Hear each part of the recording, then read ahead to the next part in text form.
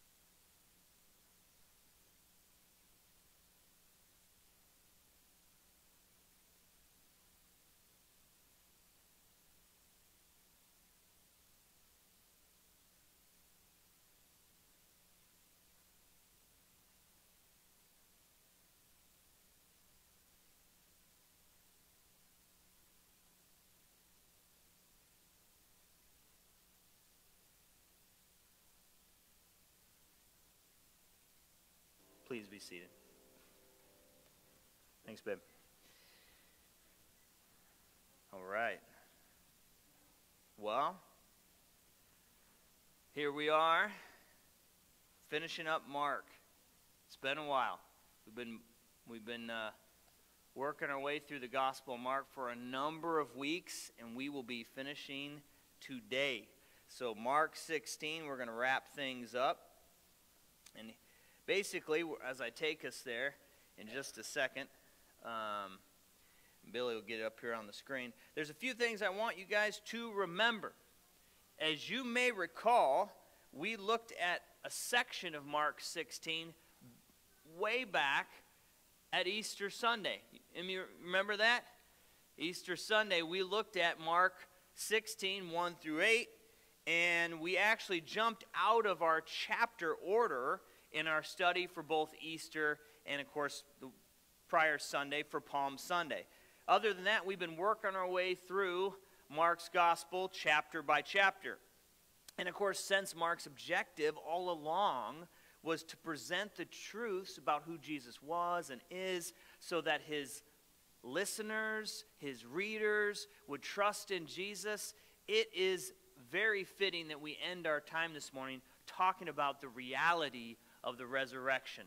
So this morning, as we finish up Mark 16 and this portrait of Jesus that Mark has, of course, painted for his audience and his readers down the road, we want to reflect on the reality of Jesus' physical resurrection. So Paul the apostle, who had a dramatic conversion experience, as many of you know, stated this about Jesus' resurrection. Jesus says here, Paul, in 1 Corinthians about Jesus' resurrection. Now, brothers and sisters, I want to remind you of the gospel I preached to you, which you received, and on which you have taken your stand. By this gospel you are saved, if you hold firmly to the word I have preached to you. Otherwise you have believed in vain. For what I received I passed on to you as of first importance, that Christ died for our sins according to the Scriptures, that he was buried, and that he was raised on the third day according to the Scriptures. Paul goes on in verses 12 through 15. I'm going to jump ahead a little bit in chapter 15. It says, but if it is preached that Christ has been raised from the dead, how can some of you say that there is no resurrection of the dead? So there were some people obviously saying, hey, there is no rising of the dead. And Paul says, wait a minute. If that's the case, if there's no resurrection of the dead, then not even Christ has been raised. And if Christ has not been raised, our preaching is useless, and so is your faith. More than that, we are then found to be false witnesses about God, for we have testified about God that he raised Christ from the dead. But he did not raise him if in fact the dead are not raised. Paul goes on to say in 1 Corinthians 15, these verses, 16 through 20, I wanted to focus on. For if the dead are not raised, then Christ has not been raised either. And if Christ has not been raised, your faith is futile, you're still in your sins. Because that's why Christ died, right? Christ died for the sins of the world. But of course, what validated Christ's work on the cross in so many ways was the resurrection of Jesus' body. Then verse 18, and those also who have fallen asleep, those who've already passed in Christ, are also lost. If only for this life we have hope in Christ, we are of all people most to be pitied, Paul says. And then you see I highlighted verse 20, but Christ has indeed been raised from the dead, the first fruits of those who have fallen asleep, those who have passed. Paul says, listen, we can trust that we will one day rise from the dead because Jesus is the very first one to have done that. Jesus was physically raised from the dead. How important is the empty tomb to our faith? I mean, when we think about it, it's probably something that you can't really overstate, right? The importance of Jesus' physical resurrection to the Christian faith is paramount. Sean McDowell, how many of you guys have heard of Josh McDowell?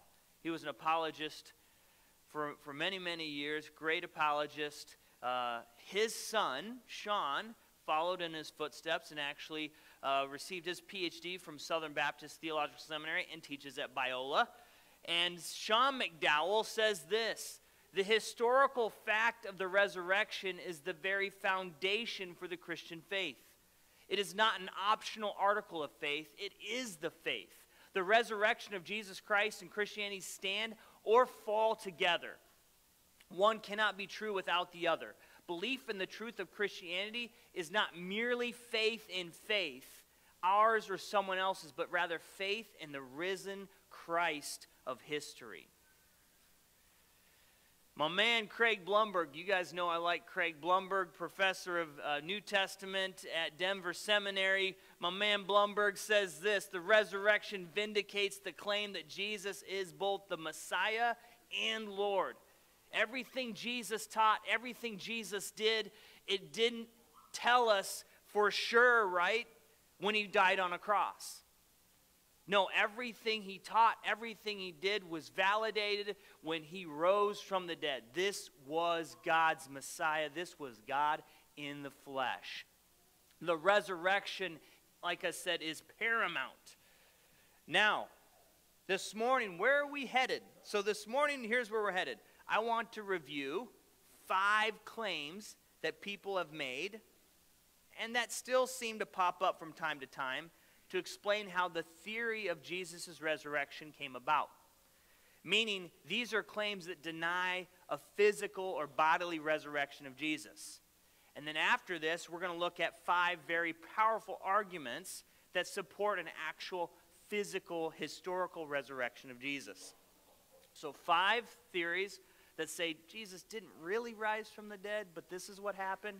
And then we're going to look at 5 powerful points or arguments that point to the validity of a bodily historical resurrection of Jesus. So here's where we're headed. So let me take you to our little slide. So here is 5 rationalistic explanations of the resurrection.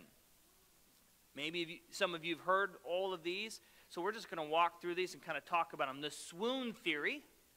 Another theory is that the disciples stole and hid Jesus' body.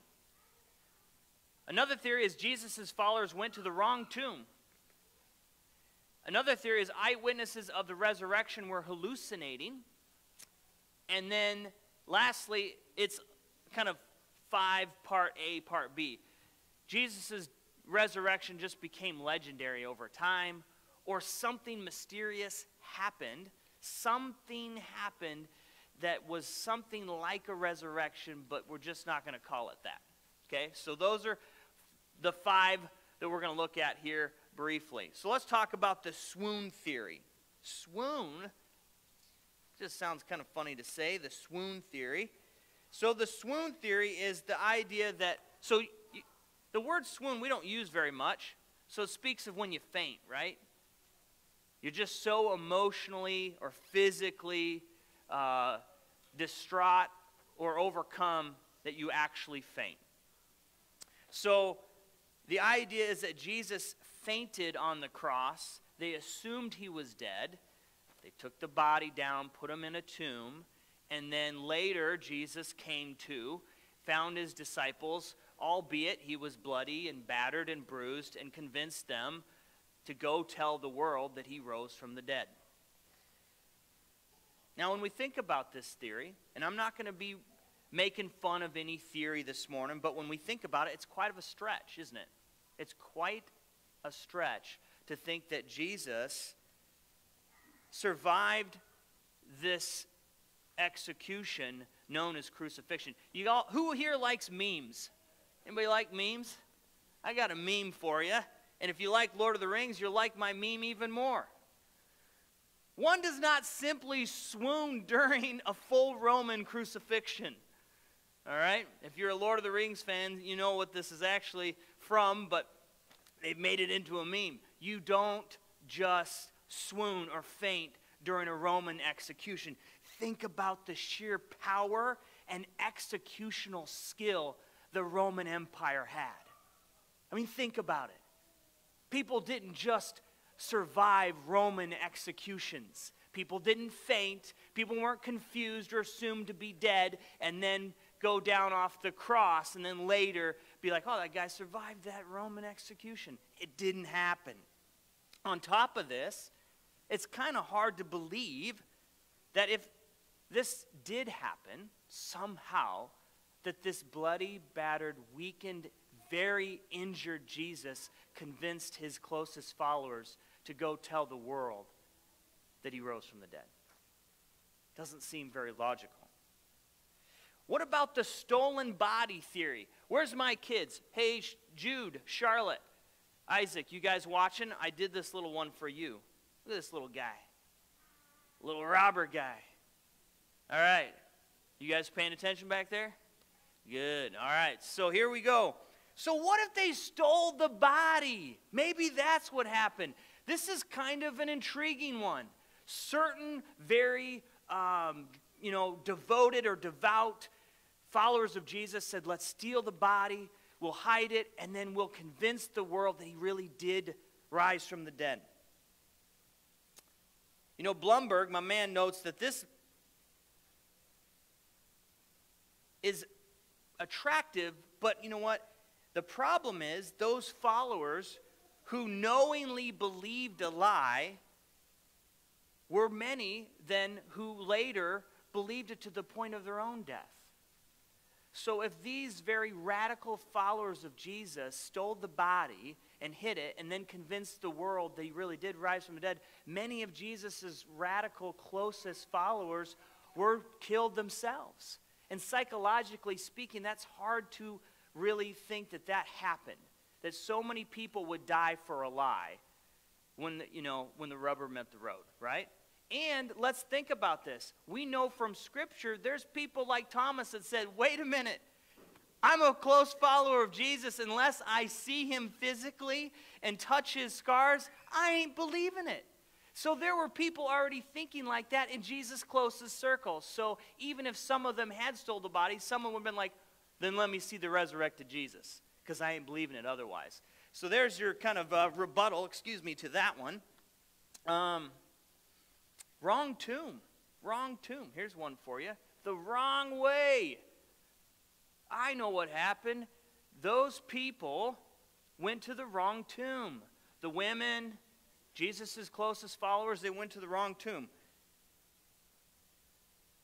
Why this doesn't make much sense when we think about it is very quickly Christianity's opponents would have gladly pointed out the right tomb with Jesus' dead body right there, right? If they had gone to the wrong tomb, very quickly they said, well, wait a minute, you all went this way. Jesus was laid over here, and here he is still in the tomb, dead, not risen. So what about hallucination? Hallucination. This is the theory that states everyone who saw the risen Jesus was actually hallucinating. Let me take you to 1 Corinthians again, 15, 1 through 7. Now, brothers and sisters, we looked at this a few minutes ago. This is Paul. I want to remind you of the gospel I preached to you, which you received and on which you have taken your stand. By this gospel you are saved, if you hold firmly to the word I preached to you. Otherwise you have believed in vain. For what I received I passed on to you as of first importance, that Christ died for our sins according to the Scriptures, that he was buried, that he was raised on the third day according to the Scriptures, and then he appeared to Cephas, to Peter, and then the 12. And after that, I highlighted this for you guys, he appeared to more than 500 brothers and sisters at the same time, most of whom are still living, though some have passed away or fallen asleep. Then he appeared to James, then to all the apostles, and of course Paul goes on to say he appeared to me. What Paul is saying, there's a couple of things. When this was written, it was probably historically written around AD 55. We're talking at the most 25 years after Jesus' death. So 25 years from Jesus' death, Paul penned 1 Corinthians. But here's something even more significant. In fact, many historians believe that Paul is referencing here a very early creed of the Christian church.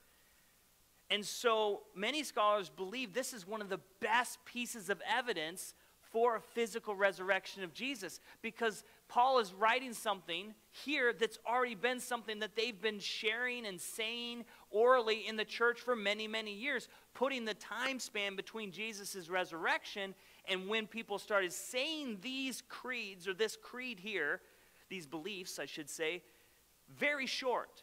But even if we say this is the first time it was stated, 25 years, Paul is making it very clear. Listen, there are people still alive that knew Jesus before he died, and some rose from the dead. So go talk to them. I mean, we could easily do that today. 25 years isn't that long of a period of time. And Paul is actually encouraging people, as Sean McDowell says, to go talk to these people. If you don't believe me, go talk to them. So we see that built into here. But back to my point about hallucinations, there has never been a hallucination that has happened where it has occurred over numerous days with hundreds of people. That's just not how a hallucination works. So hallucinations don't happen over numerous periods of weeks or days at a time, and it doesn't happen to groups of people like this, from hundreds of people. So that just doesn't hold up. In fact, I got a little picture for you. Anybody familiar with this painting by Caravaggio, an Italian artist? It's called The Incredulity of St. Thomas. So there's St. Thomas, Caravaggio's depiction of St. Thomas putting his finger in Jesus' side. You don't get hallucinations like that. It's the real deal, right? All right, so we come to, what about it being a legend, part 5a? It's just legendary. That the resurrection story just grew and grew and became a legendary tale. The problem with that is it doesn't jive with the historical evidence that we all have. Historically, that doesn't jive. Like, the legend doesn't work with everything we've just discussed and what we're about ready to discuss when we look at the 5 powerful arguments for a physical, historical resurrection of Jesus. So then, even scholars who are not Christians, would be on the more liberal end of their studies, would say, yeah, the legend 5a, as I'm calling it, doesn't really work, so we're going to go with some phenomenon happened. In fact, I got a quote for you by one of those scholars. Let me take you to her. Her name is Paula Fredrickson. This is what Paula says. I know in their own terms what they saw, speaking of Jesus' followers, was the raised Jesus. Track her quote here. That's what they say, and then all the historic evidence we have afterwards attests to their conviction that that's what they saw. She goes on to say, I'm not saying that they really did see the raised Jesus. I wasn't there. I don't know what they saw, but I do know that as a historian, they must have seen something. You see, when you look at all of the other evidence, she who is on the liberal end and does not, say she does not call herself a Christian, she says, I know they saw something. In fact, what I'm reading here is that you're getting awful close to believing in a physical resurrection of Jesus. Because at this point in time, what we're seeing here, even from those who are not conservative scholars, they're saying when you look at all of the evidence, it seems that something very mysterious and very real happened to cause what we know has happened today, with Christianity being the religion that it is today. And that's what we're going to walk through here right now. So let's look at the 5 powerful arguments that support a bodily resurrection of Jesus. And the first one, well, let me take you to our slide. It's always nice to kind of see where we're going. All right, so 5 powerful arguments for the resurrection. I can use the word powerful, and it's not boastful, because these are not mine, okay? These are other people. Other people have studied this subject for a very long time. I'm comprising it, summarizing it, and sharing it with all of you, and giving, kudos to those who have influenced this study as I go along. 5 powerful arguments for the resurrection. Number 1, the Old Testament itself. Number 2, there are real details in the resurrection account that you just if you were making this up, you would have not done it that way. You'd have left either of those things out or not include them because That's just not what you would do. Number 3, the Saturday Sabbath going to a Sunday. Saturday Sabbath going to a Sunday. So a Sabbath day change. Number 4, Christianity's beginnings. Just how Christianity began. The boldness of its beginnings, but also the humility of its beginnings. And then, of course, Paul and others we could throw in there. So here we go. Let's look at the Old Testament. Check this passage out in Psalm 22. Reminder here, the Psalms were written well before the Roman Empire existed and well before crucifixion existed. We see here a messianic psalm, meaning this is a psalm speaking about the coming Messiah. And in these verses we read, dogs surround me.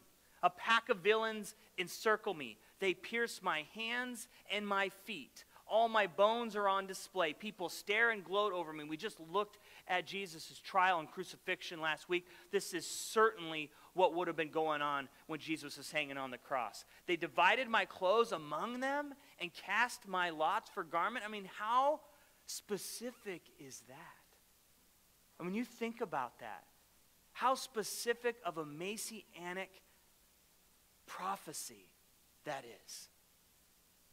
Huge. Then we look at this classic. I'm not going to read all of it. I highlighted. This is from Isaiah. Again, hundreds of years before Jesus. Isaiah says here, chapter 53, verse 5, but he was pierced for our transgressions. He was crushed for our iniquities. The punishment that brought us peace was on him, and by his wounds we are healed. We all, like sheep, have gone astray. Each of us has turned to our own way, and the Lord has laid on him the iniquity of us all. He was oppressed and afflicted, yet he did not open his mouth. He was led like a lamb to the slaughter, and as a sheep before its shearers is silent, so he did not open his mouth.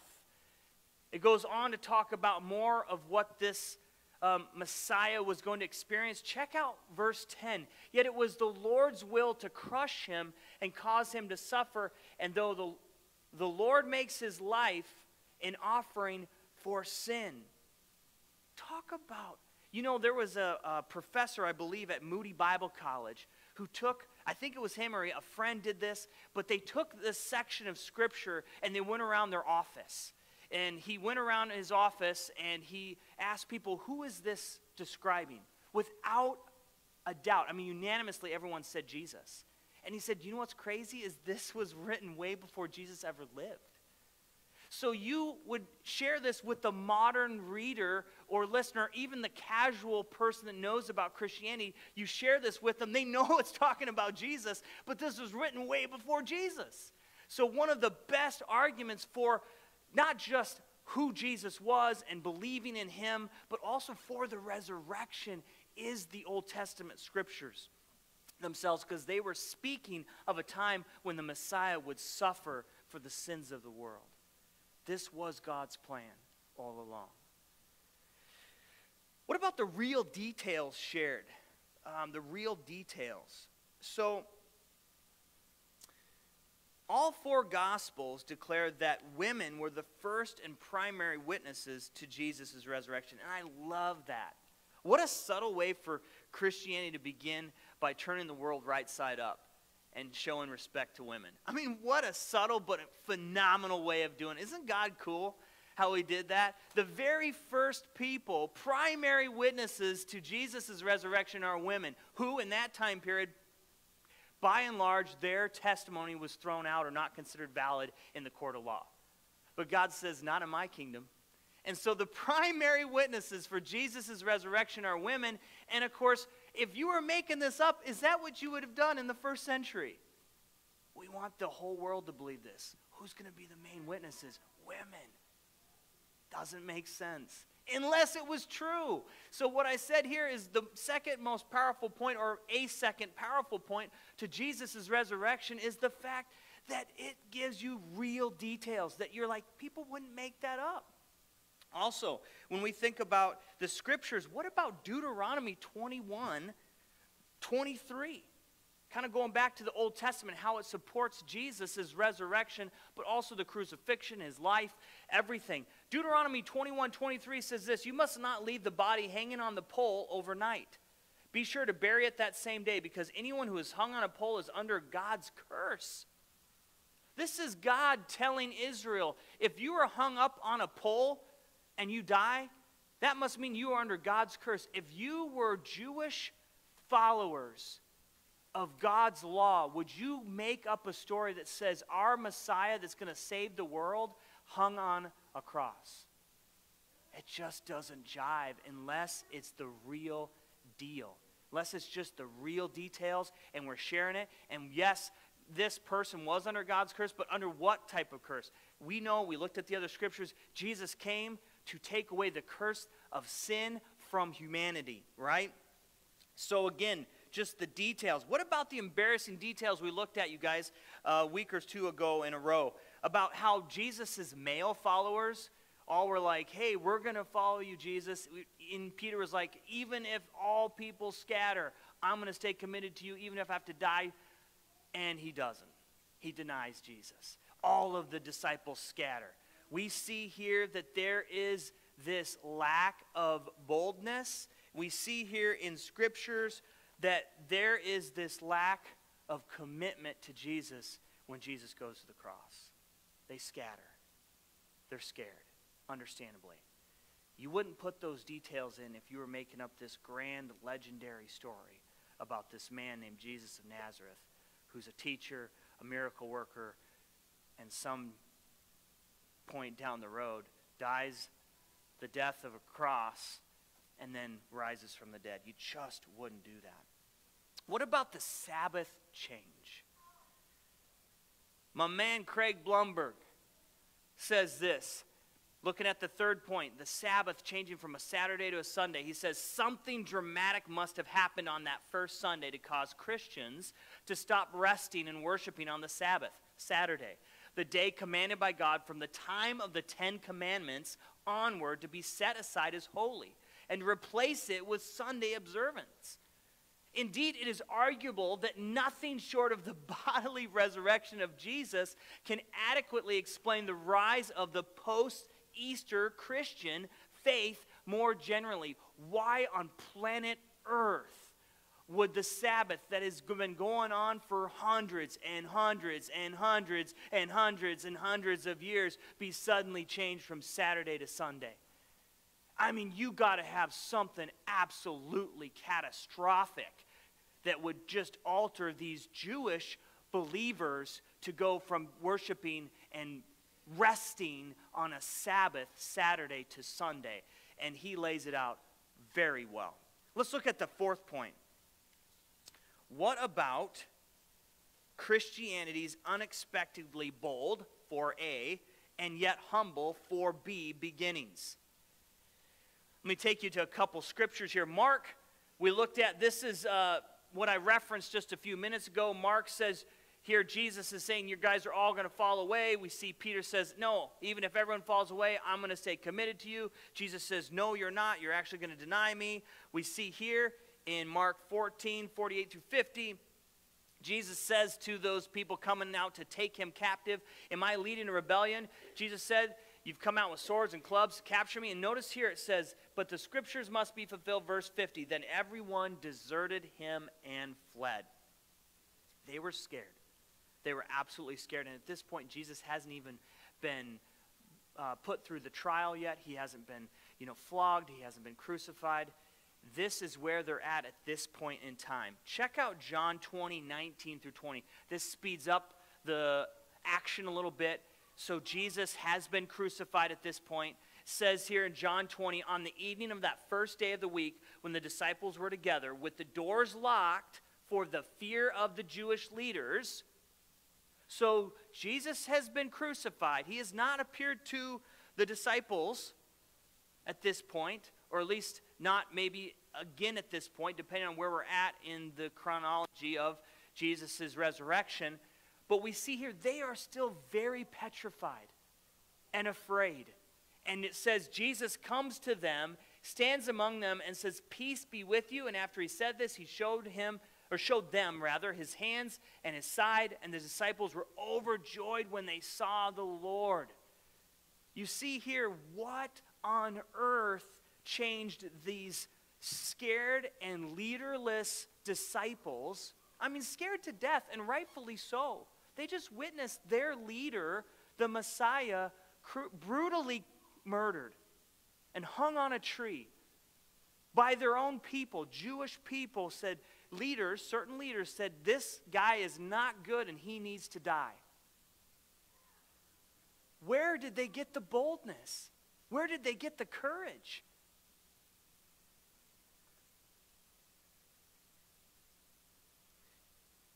Let's go to our text this morning. This is the only section of our text in Mark 16. Mark 16, verse 6. Don't be alarmed. This is the angel speaking. This is the spokesman of the two angels. Don't be alarmed. He said, you are looking for Jesus the Nazarene who was crucified. What does it say here? He has risen. He is not here. See the place where they laid him, but go. Tell his disciples and Peter he is going ahead of you into Galilee. There you will see him just as he told you. Check out the response of the women.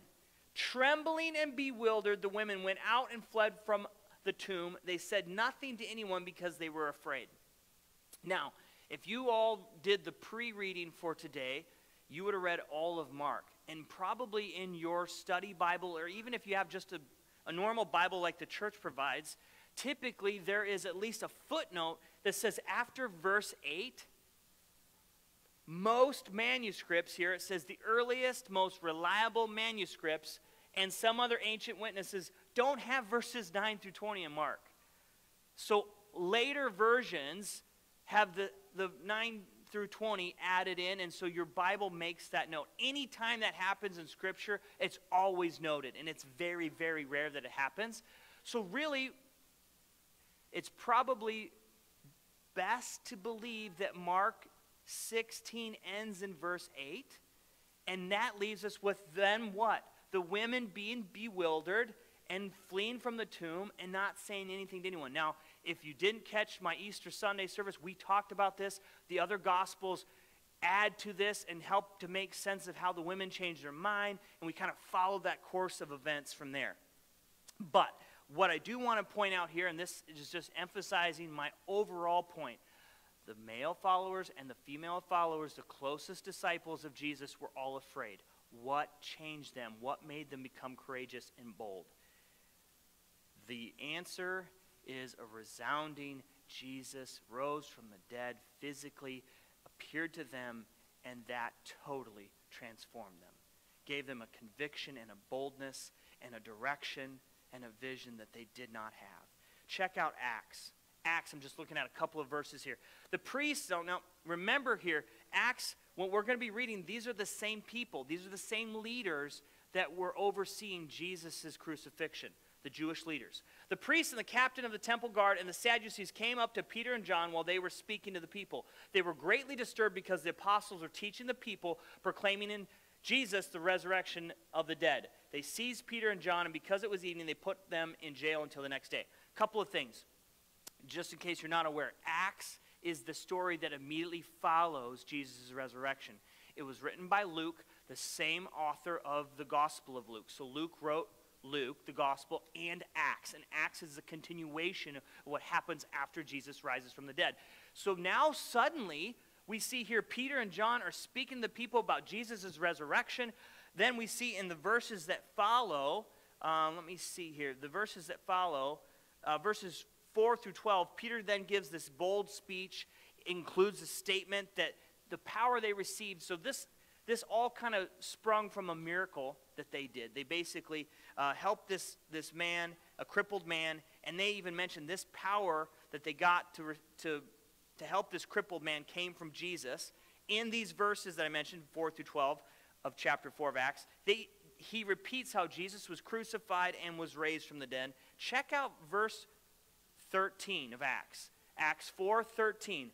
This is the Jewish leaders. When they saw the courage of Peter and John and realized that these guys were unschooled, ordinary men, they were astonished, and they took note that these men had been with Jesus. These were not prestigious men. These were not well-educated men. These were not men with high positions in society. These were unschooled, ordinary men, and these guys were astonished. Like, well, the only thing that makes these guys so incredible is the fact that they were with Jesus. And so we see that there's that note. And then from there, we see in verses 14 through 17, the Jewish leaders hold a private meeting. They say, what can we do? We can't deny the miracle. They helped this crippled man that they said they did in the power of Jesus. So here's their response. They called them in again, Peter and John, and commanded them not to speak or teach at all in the name of Jesus. Look at the boldness of Peter and John. This does not match with the Peter and John who were locked in the room with the other disciples, fearing these same guys. But Peter and John replied, which is right in God's eyes, to listen to you or to him? You be the judges. As for us, we cannot help speaking about what we have seen and heard. Something changed in these disciples dramatically, foundationally. They're like, something has happened. And that's the evidence that even Paula Fredrickson was talking about. When you look at all of the evidence, it just adds up that they seen something.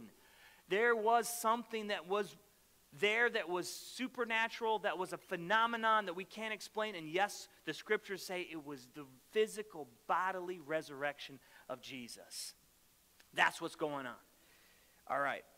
Part B goes along with verse 13. So let me take you back. So part B, remember I said there's this boldness that you can't explain from the early church without the resurrection of Jesus. There's also this humility that's just there. That's part 4B of the powerful arguments of the resurrection of Jesus. These are unschooled, ordinary men. When we think about this, I mean, this is an incredible thought. Let me just come down here. This is an incredible thought. That a small, insignificant group of men and women who followed and loved and supported a man named Jesus totally changed the course of human history and birthed the largest religion in the world with billions of followers. I mean, think about that thought. If Jesus didn't rise from the dead, this is what we're saying. That a very small group of insignificant, unschooled men and women who loved, supported, and followed Jesus totally changed the course of human history and birthed the largest religion in the world with billions of followers. And they did that with what? Just a story? A legend that they were sharing with people? No, the reason that they had to go out and share what they were sharing is because they seen the resurrection. They saw Jesus rise from the dead. That makes the most logical sense. Remember, there was no government supporting or backing the early church for like 300 years. We got to remember that. The first Christians actually were persecuted and often marginalized. Talk about humble beginnings. Talk about the odds of creating the largest religion in the world if there wasn't something dramatic, significant, catastrophic, totally supernatural like a resurrection from the dead. Okay, here we go into our last point. So I looked at 1, 2, 3, 4A, 4B, looking at fifth powerful argument for the resurrection of Jesus. It is the Apostle Paul himself. Let me take you to the 1 Corinthians 15. So this is that creed that we looked at a little bit ago. These are the following verses. For I am the least of the apostles, Paul says, and do not even deserve to be called an apostle because I persecuted the church of God. But by the grace of God I am what I am, and his grace to me was not without effect. No, I worked harder than them all, yet not I, but the grace of God that was with me.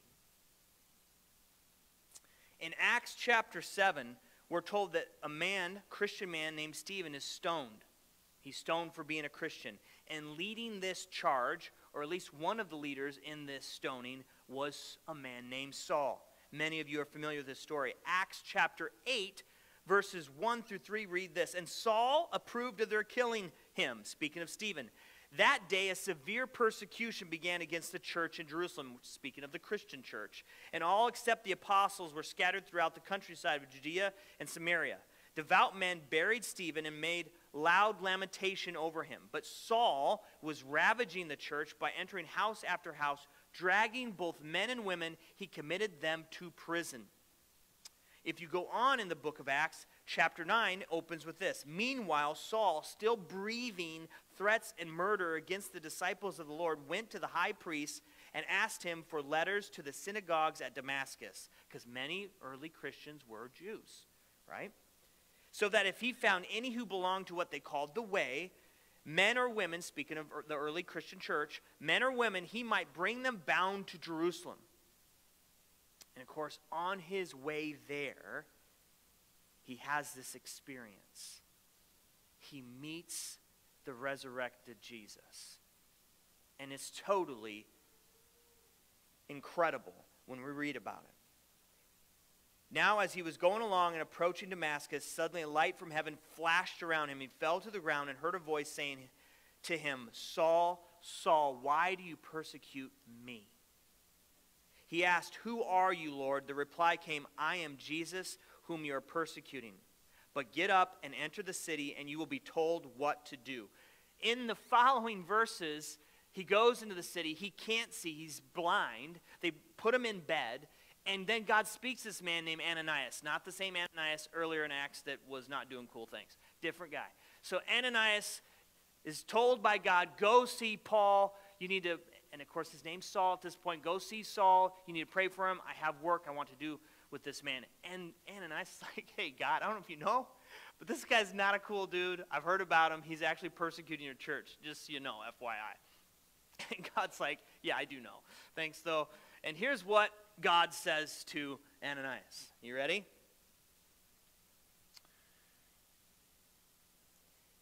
But the Lord said to him, go, for he is an instrument whom I have chosen to bring my name before Gentiles and kings and before the people of Israel.